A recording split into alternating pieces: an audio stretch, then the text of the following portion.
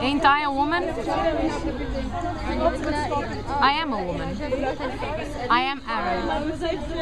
And yes, I am a feminist actually. And there's no contradiction between that. And I'm creating a space where there is no contradiction between Arab and feminist and human as well. And woman. So no, it's not a contradiction, and I don't think we are missing anything not to be able to create our own Arab feminist discourse, and we are already doing it. And I expect solidarity from all feminists in the world for that. That assumption itself is very racist. I mean, what is to have a concept that feminism, for example, has to be white? Yeah, is a very non-feminist point of view. To think that women who are fighting for their rights only because the world right now, the hegemonic forces are the Western forces, so we know a lot about what happens in the West. That does not mean it doesn't happen anywhere else. It just means that we're not hearing about it. So the problem isn't that there are silences. The problem is that these silences are created and they're made. So the question is what? So this idea, oh, how can there be a Muslim feminist or an Arab feminist? Of course. Can there be? The real question would be, well, how can there be a white feminist if the majority of white people are racists? Why don't we ask that question? I mean, the assumption here would be that there are fixed categories, yeah?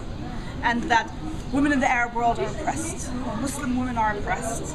And so, I mean, really, I think one shouldn't even engage those sorts of questions, to be honest. There is a sort of idea that all of these progressive concepts are concepts that came out of a recent tradition of thinking about the rights of people and people in society. But the fact is that when feminism became very famous in different parts of the world, the only reason it wasn't as popular in our region is because first in our region is not people don't hear about the things that have happened.